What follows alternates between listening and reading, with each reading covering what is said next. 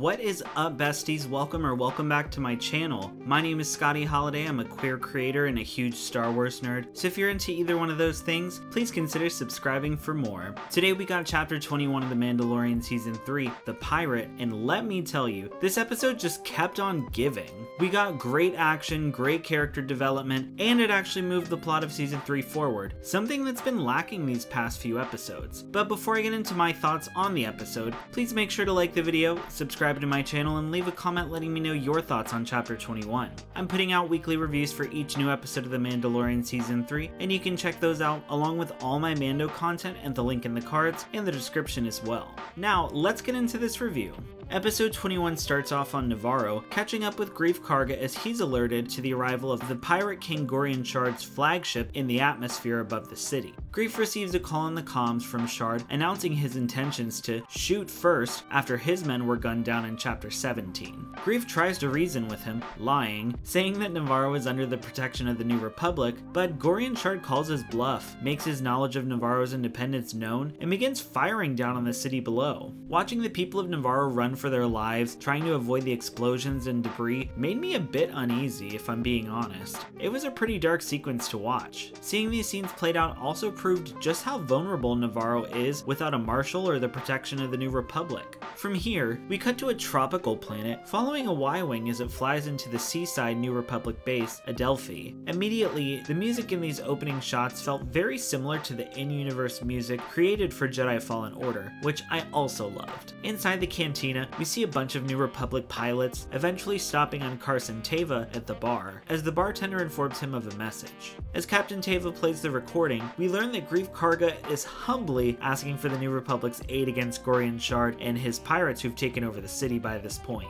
As the message ends, we see a large purple Lasat in a blue rebel pilot uniform approaching Teva from behind and hear the very familiar voice of Zeb from Star Wars Rebels. As soon as he came into the shot, I literally had my mouth wide open until the end of their conversation because I never expected to see Zeb in live action and I never expected him to look so good.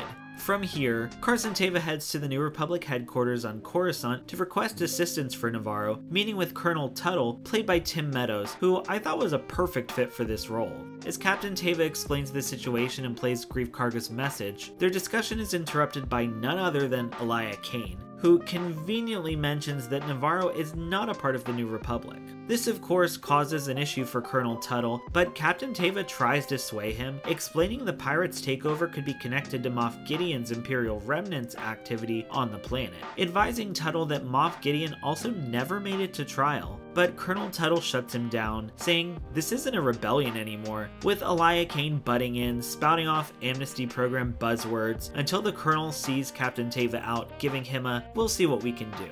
This sequence also felt like an outright confirmation that Elia Kane is working undercover, infiltrating the New Republic amnesty program, either still loyal to Moff Gideon or the Empire itself. After leaving Coruscant, Captain Teva uses the signature of R5-D4 to track down Din Djarin, relaying Greef Karga's message. He says the Empire is growing and tells Din, "I just came to tell you your friend is in danger, and I thought you should know." This conversation is enough to get Din on board, eventually asking the other members of the Children of the Watch to join him. Din really shines in this moment, rallying the other Mandos, offering them a chance to live in the light. Paz Vizsla opts to speak next, and I was extremely surprised to hear him not only back Din and Bo, but rally the other Mandalorians to their cause, and I think Din and Bo were extremely surprised too. Afterwards, we get an amazing montage of Bo-Katan prepping the other Mandalorians for battle as they travel through hyperspace en route to Navarro. I really love watching Bo take charge because it really seems like it comes so naturally to her, proving how great of a leader she can be, and it was just a great lead up to their arrival on the planet. These moments also brought me back to the Clone Wars Season 7 and the Siege of Mandalore, which y'all know I love. We get a short look at the devastation and destruction of Gorian Shard's attack before seeing the N1 approach in the skies above. This marked the beginning of a really great dogfight between Mando and Gorian Shard's men. As Din draws out Vane and the other fighters from the flagship, pulling the pirates' focus away from the city, Bo is able to drop in the first group of Mandos from the gauntlet. As the battle continues in the sky, the first group of Mandos make their way into the city, taking out pirates, fighting their way to the city courtyard, providing all the badass Mando pew pew scenes you could ever want. The build up to the courtyard was really fun and tense, but once the Mandos were pinned down by the pirates, the shot seemed to linger on for a little too long for my liking. The armorer even gets a chance to shine, taking out a group of pirates in Greef Karga's office, clearing the way for the Mandos to finally take the courtyard, gaining control of the city. The armorer is kind of scary in the way she attacks so brutally. The scene afterwards of her standing on the balcony of Greef's office had a very ominous vibe, and I feel like I still can't trust her. The remaining pirates try to make a run for it, but are met at the city entrance by Greef Karga and the citizens of Navarro, and they eventually surrender when the Mandos catch up to them.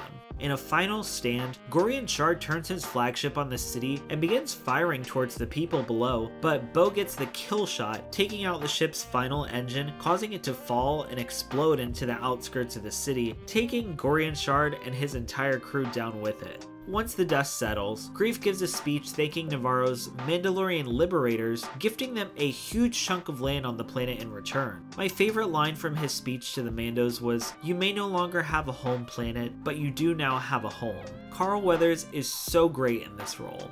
Just when I thought this would be the end of the episode, the camera cuts to Bo-Katan as Paz Vizsla tells her the armorer wishes to speak with her. Now, I was super nervous that something bad was going to happen to Bo as she and Paz made their way down into the sewers. I was scared they had been plotting against Bo and luring her down there as a trap, but the armorer began speaking to her about the old forge and the great forge on Mandalore. The armorer compares the two forges, one large and ornate and the other small and simple, but explains that regardless of their differences, they both serve the same purpose. Then, she asks Bo to remove her helmet, which I was not expecting, and I was scared of what might happen to Bo if she did, like it was some kind of trick.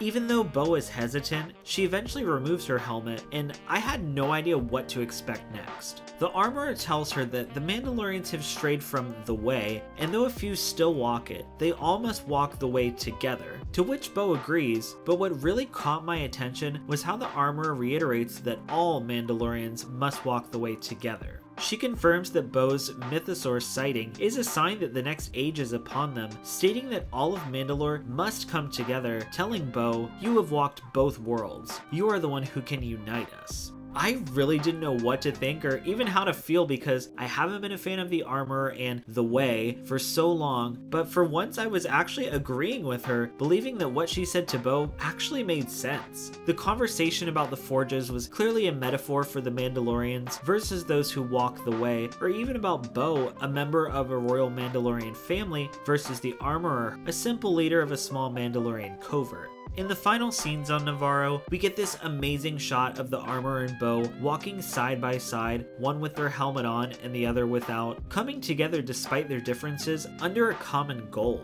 I loved seeing all the other Mandalorians' reactions to the sight even before it's revealed to the audience. The armorer speaks first, explaining that Bo is going off to rally other Mandalorians in exile so they may all come together again. Paz pushes back, saying, "But she shows her face," and the armor repeats, "Bo-Katan walks both worlds, and she can bring all tribes together." Bo's face in this moment seems so proud, but also so validated hearing this from the armorer, and I'm honestly so happy for her.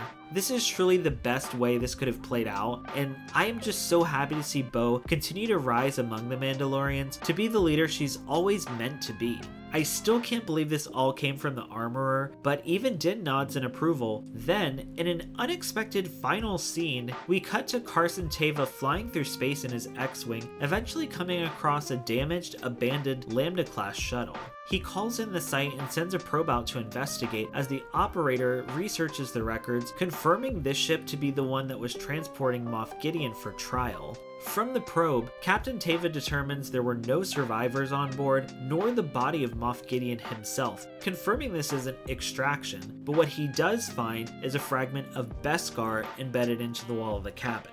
And that's the end of the episode. So now that the plot of Season 3 seems to be moving towards reuniting the Mandalorian clans and retaking Mandalore, what Mandalorians from other Star Wars media do you think we could see come into the series? On top of this, what Mandalorians, if any, do you think could be working with Moff Gideon and or the Imperial Remnant? My guess is the Mandalorians loyal to the Empire, like the members of the Imperial Super Commandos previously led by Gar Saxon. I don't know about y'all, but I'm also still a little worried about the armorer and her true intentions. Do y'all think she really believes that Bo is the one to reunite the Mandalorians? I want to believe her because I do believe Bo will be the one to rule Mandalore in the end, but I guess we'll just have to wait and see. So what did you think about chapter 21? Let me know in the comments below or hit me up on Twitter so we can chat more about it together. Please consider checking out all my Mandalorian videos at the link in the description and on the end screen of this video as well. I appreciate your support so much. To keep up with all my Star Wars content, make sure to subscribe and consider following me on Twitter, Instagram, and TikTok at Scotty Holiday SW. Thank you all so much for watching, and as always, may the Force be with you.